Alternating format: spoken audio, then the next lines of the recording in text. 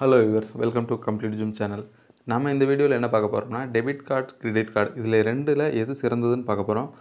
இதுல வந்துட்டு நம்ம முக்கிய புள்ளி விவரங்கள் எல்லாம் பத்தி பார்க்க போறது இல்ல. மேலோட்டமா நமக்கு என்ன விஷயம் பத்தி பார்க்க போறோம்.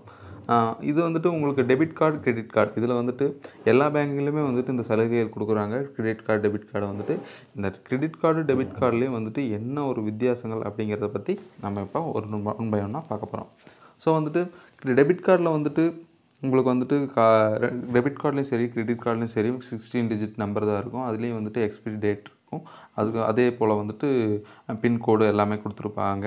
இது சேம் இதெல்லாமே வந்துட்டு பார்த்திங்கன்னா இது சேமாக தான் இருக்குது. ஆனால் வந்துட்டு டெபிட் கார்டில் வந்துட்டு உங்கள் அக்கௌண்ட்டில் காசு இருந்தால் மட்டுமே வந்துட்டு பர்ச்சேசிங் பண்ண முடியும். நீங்கள் வந்துட்டு ஏடிஎம்மில் வந்துட்டு காசு எடுக்க முடியும். ஆனால் வந்துட்டு கிரெடிட் கார்டை பொறுத்த வரைக்கும் வந்துட்டு உங்கள் அக்கௌண்ட்டில் காசே தேவை கிடையாது. நீங்கள் வந்துட்டு கிரெடிட் கார்டு மூலமாக வந்துட்டு பர்ச்சேஸ் பண்ணி உங்களுக்கு கொடுத்த லிமிட்டு வரைக்கும் பர்ச்சேஸ் பண்ணிக்க முடியும். இரண்டு விதமான லிமிட் கொடுப்பாங்க. வந்துட்டு பர்ச்சேசிங்க்கு ஒரு லிமிட்டும் ஏடிஎம்மில் எடுத்துக்கிறதுக்கு ஒரு லிமிட்டும் கொடுப்பாங்க. அந்த இதில் வந்துட்டு நீங்கள் யூஸ் பண்ணிக்க முடியும். ஸோ வந்துட்டு இதுதான் கிரெடிட் கார்டுக்கும் டெபிட் கார்டுக்குண்டான ஃபஸ்ட்டு விஷயமா இருக்குது. இரண்டாவது விஷயத்தை என்னென்னு பார்த்தீங்கன்னா கிரெடிட் கார்டு மூலமாக வந்துட்டு நீங்கள் ஷாப்பிங் பண்ணும்போது உங்களுக்கு வந்துட்டு கேஷ்பேக் ஆஃபர்கள்லாம் நிறையா கொடுப்பாங்க.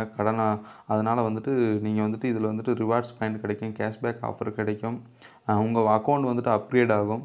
இந்த மாதிரி நிறைய சேவைகள் வந்துட்டு இதில் கொடுத்துட்ருக்காங்க. ஆனால் டெபிட் கார்டை பொறுத்த வரைக்கும் இந்த ஆஃபர் வந்துட்டு கொடுக்கறது கிடையாது. சில நேரங்களில் பார்த்தீங்கன்னா டெபிட் கார்டு மூலமாக சில இடங்களில் பர்ச்சேஸ் பண்ணும்போது உங்களுக்கு சர்வீஸ் சார்ஜும் சேர்ந்து வருது. ஸோ வந்துட்டு இந்த விதத்துலையும் பார்த்தீங்கன்னா வந்துட்டு கிரெடிட் கார்டு வந்துட்டு ஒரு நல்ல விஷயமாக தான் இருக்குது. கிரெடிட் கார்டில் வந்துட்டு நீங்கள் பர்ச்சேஸ் பண்ணிவிட்டு அந்த பொருட்களுக்கு ஒரு அமௌண்ட்டு வருதுன்னு சொன்னால் அந்த அமௌண்ட் வந்துட்டு நீங்கள் சப்போஸ் கட்ட முடியல அப்படின்னா அதை வந்துட்டு தவணை முறையில் நீங்கள் பண்ணிக்க முடியும். வந்துட்டு ஒரு 6 மந்த்ஸு 10 மந்த்ஸு அப்படியெல்லாம் கொடுப்பாங்க. பட் டெபிட் கார்டில் வந்துட்டு உங்களால் அப்படி செய்ய முடியாது. ஆனால் வந்துட்டு இந்த கிரெடிட் கார்டில் வந்துட்டு தவணை முறைகள் நீங்கள் இஎம்ஐயாக பண்ணிங்க சொன்னீங்கன்னா அதுக்கு வந்துட்டு ஒரு இன்ட்ரெஸ்ட் வரும். அதையும் நினைவில் வச்சுக்கணும்.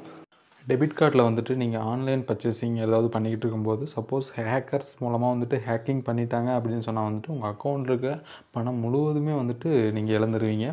ஆனால் வந்துட்டு கிரெடிட் கார்டில் வந்துட்டு அப்படி ரிஸ்க் இல்லை. ஸோ அப்படி ஏதாச்சும் ரிஸ்க் ஆனால் கூட வந்துட்டு அது பேங்கே ஏற்றுக்கும்.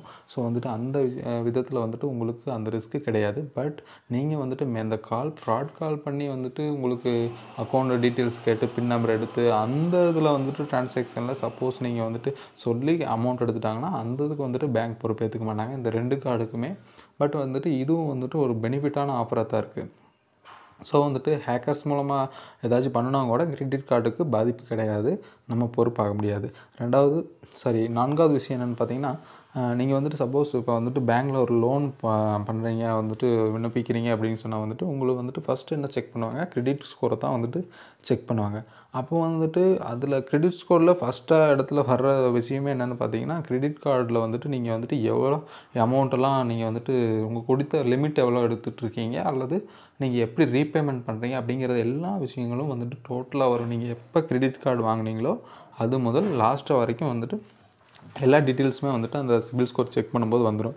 அதனால் வந்துட்டு நீங்கள் கரெக்டாக அந்த அமௌண்ட்டு பேமெண்ட் டேட்டுக்கு கரெக்டாக பேமெண்ட் பண்ணியிருந்தீங்க அப்படின்னு சொன்னால் வந்துட்டு ஆட்டோமேட்டிக்காகவே உங்களோட டெபிட் கார்டு மூலமாக வந்துட்டு கிரெடிட் கார்டு மூலமாக வந்துட்டு உங்களுக்கு வந்துட்டு சிபில் ஸ்கோர் கூடும். பட் வந்துட்டு டெபிட் கார்டு மூலமாக வந்துட்டு இந்த சிபில் ஸ்கோர் கூட்டுறதுக்கான வழிகள் எதுவுமே கிடையாது.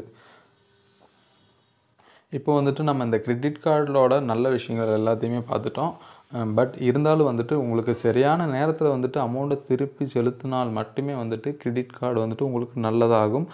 சப்போஸ் நீங்கள் வந்துட்டு அமௌண்ட்டு பே பண்ண முடியல இல்லை டிலே ஆகிடுச்சு அப்படின்னு சொன்னால் வந்துட்டு உங்களுக்கு எக்ஸ்ட்ரா ஃபியூ வரும், அதுக்கு இன்ட்ரெஸ்ட் வரும். ஸோ இதெல்லாம் ஞாபகத்தில் வச்சுக்கோங்க. கிரெடிட் கார்டு நல்லது தான், பட் வந்துட்டு உங்கள் யூசேஜுக்கு தேவைப்படும் போது யூஸ் பண்ணிக்கிங்க. சும்மா தேவையில்லாமல் பர்ச்சேஸ் பண்ணி ஆபத்தில் மாட்டிக்காதீங்க. நன்றி, வணக்கம். இந்த வீடியோ உங்களுக்கு பிடிச்சிருந்தா லைக் பண்ணுங்க, ஷேர் பண்ணுங்க, மறக்காம நம்ம சேனலை சப்ஸ்கிரைப் பண்ணுங்க. நன்றி, வணக்கம்.